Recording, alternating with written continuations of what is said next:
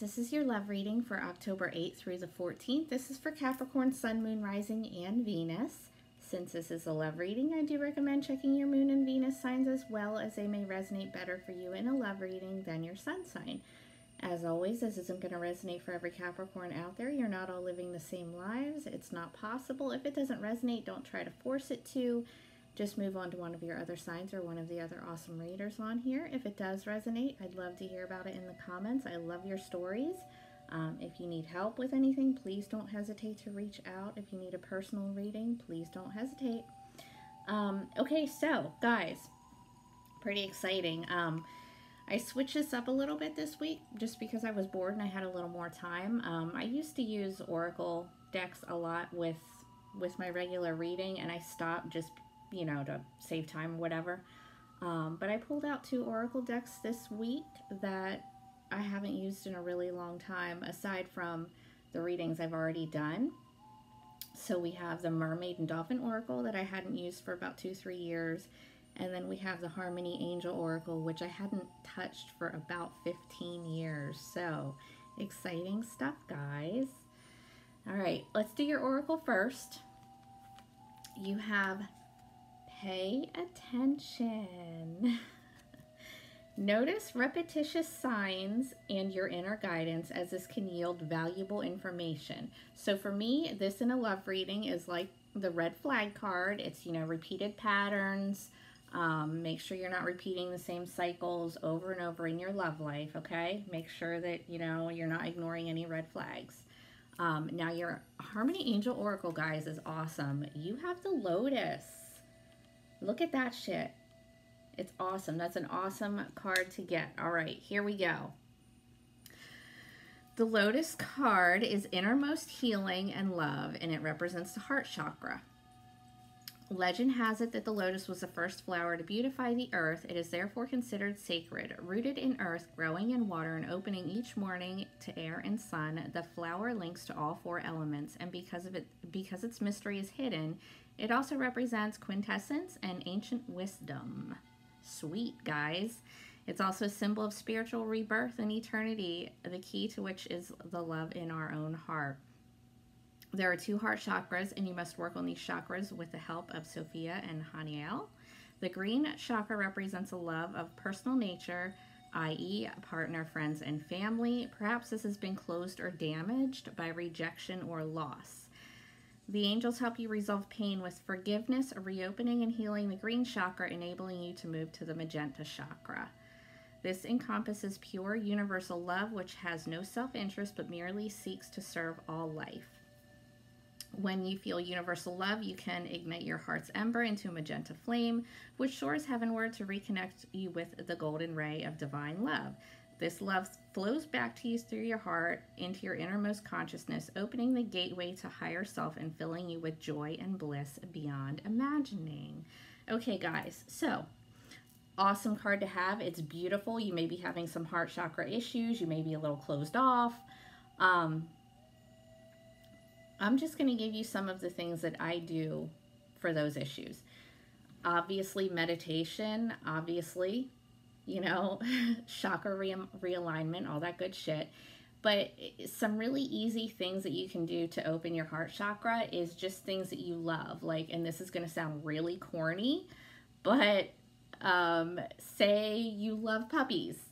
Hug a puppy, pet a puppy, play with a puppy. You love babies, hold a baby. These are things that will open your heart chakra because you're not closed off to things that are innocent like that. Where we may be closed off to other humans because they can hurt us, we're not closed off to things that we don't see as something that can hurt us. You know what I mean? Like, if you're an animal person, your love for animals is unconditional and theirs is for you. So that's a good way to open your heart chakra, is to, you know, hang out with animals, hang out with babies, whatever it is that you do that you love. That's a really easy way to get your heart chakra to open. Okay. Obviously, yoga and meditation is always awesome for that. So go ahead and do that. All right, now we're going to get into your reading, guys. So the overall energy is always for the person that is watching the video, whether that's you, Capricorn, or you, cross watcher. This is going to be your energy. Everything else here is interchangeable. It can be for you or the person you're dealing with. So you have the Fool. This is Aries energy. Doesn't have to mean anything since this is the energy that you're taking on.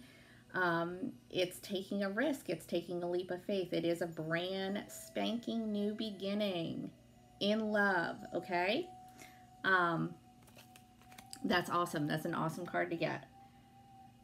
And it's an awesome way to be. It's like, you know, you're trusting the situation, you're having faith, you're not really, you know, being scared about things, but keep in mind you do have the pay attention card here. So while you may be wanting to leap right into something, make sure that you're not leaping in so fast that you're completely blind to any red flags that are there, okay? All right, now your recent past, you have the Four of Pentacles, and this is funny that this is coming up because you have the Lotus with the heart chakra. The Four of Pentacles, this guy has his heart completely covered with the pentacle. He's so closed off that he's like, nope, you're not getting in here. It's not happening. This is also your energy as well as Virgo and Taurus. But this is in the past, so hopefully, you know, you're past that closed off energy. You're holding on to something too tightly. Your present, you have the Eight of Pentacles, and this is your energy again, as well as Virgo and Taurus. So you may just be really, really focused on your money, your work right now. Make sure that you're not working too hard and it's affecting your relationship. I know that you're a Capricorn. That's what you do. You work hard. That's an awesome quality to have. Just make sure that it's not taking over your world. And also I want to say in a love relationship, this can be repeated patterns, and you do have to pay attention to repetitive signs up here in your overall, right? So make sure that you are not repeating something over and over, because it's not going to go anywhere, right? It's just not. Repeating the same dumb shit over and over is not going to get you anywhere. Okay, in your immediate future, you have the Hanged Man. That's just kind of like, okay, you have this energy of, you know, I just want to do it. I just want to jump right in. But you may notice something that kind of halts that in the future. And you're like, oh, okay, hold on. I need to take a step back. I need to just hold on for a minute, hang here in this tree, look at the situation from every angle, you know, make sure I'm seeing everything from every perspective before I take any action. So that looks like exactly what's happening here. It looks like you yourself are ready to jump right into something. But there are some things here that you may not be noticing because you're just so excited to go for it, to go for this new beginning. And then something happens where you start to notice it, and you're like, okay, hold on. And it's not like a complete stopping. It's just kind of taking a moment, getting some enlightenment, looking at it from every angle, making sure that it is okay, that it is what you want to do. That's in your immediate future, okay? Right now, in your present, you're either working a whole lot, and there's something in my eye, I'm sorry, guys, or there's some patterns that are repeating that you need to be aware of. All right, your potential obstacle, you have the King of Wands reverse. This is fire energy, Aries, Leo, Sagittarius. If you are dealing with a fire sign, don't. No, I don't mean that like that. Not all fire signs. If you're dealing with a fire sign that is being this King of Wands reverse, don't deal with them, okay? King of Wands upright is awesome. It's one of my favorite cards, and I love fire signs, so don't take any of that the wrong way. But the King of Wands reversed is very controlling, very demanding, very narcissistic. And it could be a she. I just say he because it's a king on the card. Doesn't matter. They're not gender specific. They go after what they want, and they don't give a shit who's in the way. It's, you know, whatever they want is what's going to happen. They don't care about you. They don't care about anybody else. They're all about themselves, okay? So if, as an obstacle, if you're dealing with that person, don't. And if you've dealt with this person before or someone like them, and you're not noticing these red flags, okay, let me just give you an example of one of these early red flags of a King of Wands behavior. So this is going to sound like a cheesy one, but I'm telling you, this is one of those early things that you might not think is a problem, but it is. So say you have this person, they call you, you don't answer your phone, you're busy, whatever, you know, no big deal. When you get back to your phone, if you haven't been paying attention to your phone, you get back to your phone, you have 72 missed calls from this person. That's like King of Wands reverse behavior. It's also psycho, by the way. King of Wands behavior reverse. It's like, you're going to answer the phone. I'm going to make you answer the phone. And if you don't answer the phone, I'm going to keep calling you until you do. You might see that as like, oh, wow, they really wanted to talk to me. You know, they're really obsessed with me. When really that's controlling behavior. It's like, it's not controlling like, you know, somebody saying you're going to do this or I'm leaving. It's like, it's passive, sort of. Do you know what I mean? But that's just one of those early things. Or like people, you know, blowing up your phone, sending you 10 texts at a time. Be careful of dumb shit like that, because I'm telling you, that turns into some really fucked up relationship shit. Anyway, I just went off on a tangent with that. So let's clarify. Let's clarify the Fool. What is this new beginning that you want to jump into so bad? Clarify the Fool for Capricorn. Clarify the Fool for Capricorn.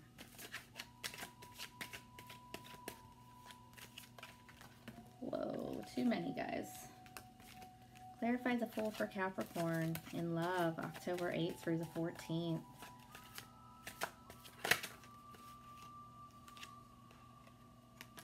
Eight of Swords reverse. That's one that we want to see reverse, guys. It's coming out of your head. It's coming out of a mental prison where you may have felt like you were bound to a situation, trapped to a situation, trapped in your own head. You're coming out of it. So good shit.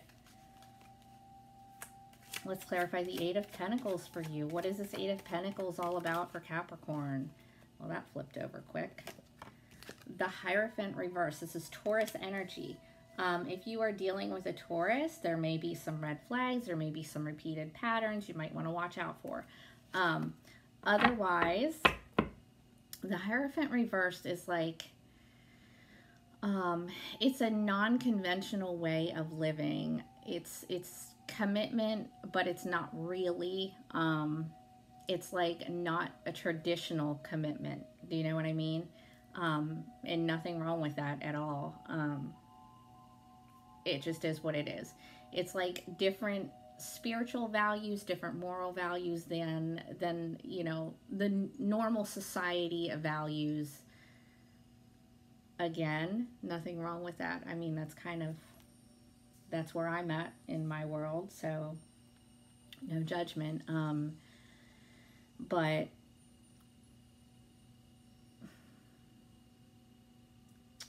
it is kind of, if you're looking for like a traditional commitment, marriage, kids, you know, everything that like most of the world thinks is what you're supposed to do, that's probably not what's going to happen with the person that you're dealing with. If that's not what you're looking for, if you're looking for something less conventional, then you're good to go. Okay? Let's clarify the Hanged Man. Clarify the Hanged Man for Capricorn.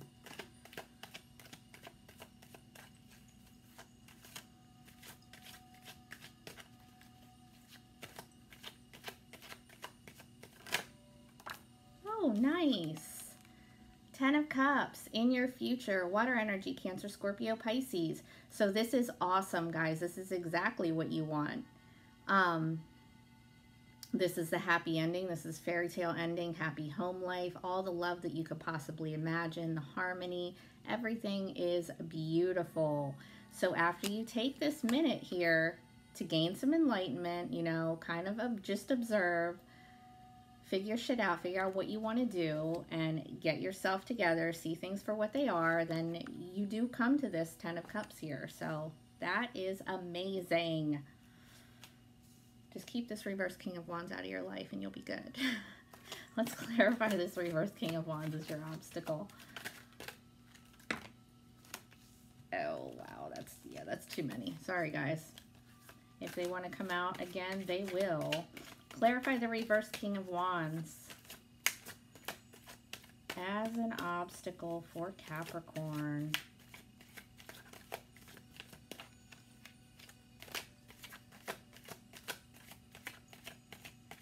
Guys, if this King of Wands is your energy, you might just want to reel it in a little bit.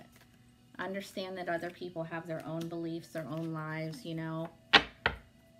Okay, it's clarified by the King of Cups. Upright. Water energy, Cancer, Scorpio, Pisces.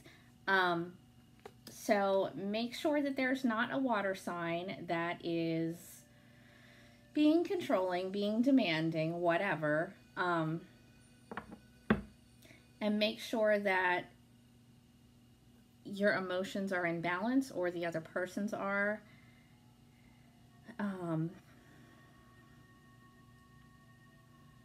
You may also have two people here. Two people that want your attention that you may need to decide from. One of them is emotionally stable, emotionally available, spiritual, blah, blah, blah, loving, compassionate. The other one's a complete asshole. All right, so pay attention. Pay attention, guys or girls. All right, let's get you some advice, Capricorn. Advice for Capricorn.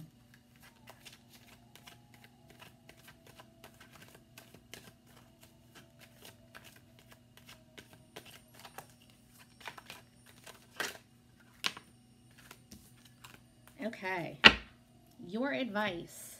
You have Strength reversed. This is Leo energy. If you're dealing with a Leo, you don't have to be. I don't really think the signs are relevant in the advice position, but if you do, cool, roll with it.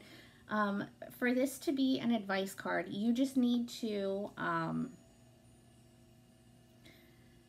you need to keep your confidence up, keep your self-esteem up, you know who you are.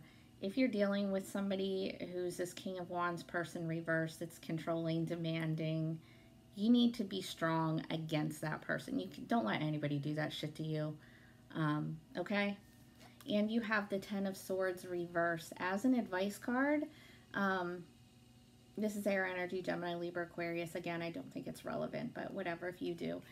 So upright, if you look at it, the guy's on the ground with all these swords above him. This is crisis, it's defeat, it's betrayal, tragedy. Guy's probably dead. It's one of the worst cards that you could have. And I don't mean that to scare you. I just be aware.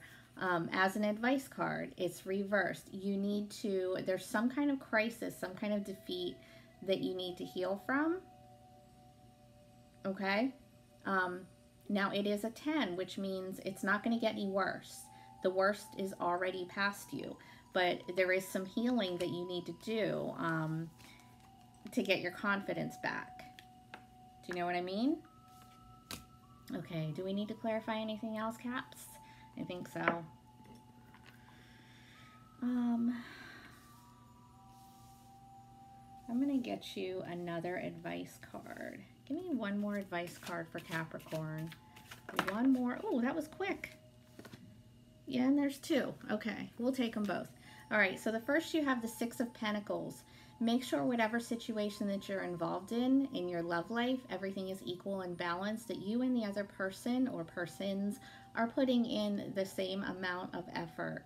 Make sure that it's not out of balance, all right? And make sure somebody isn't using you for your money. Just make sure there's equal give and take.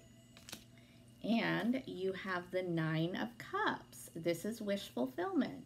So whatever it is that you want, you can have. Know that. You can have your wish. You can have your wish fulfillment. You just have to heal from whatever bullshit happened to you. Get your heart chakra back in place. You know, do what you need to do. Pay attention to any red flags. Don't repeat any cycles. Keep the vision in your head of how you want your life to look in, you know, as far as love. And you'll get there. All right. This is wish fulfillment. Okay. All right, guys. Take care. I will talk to you in a week.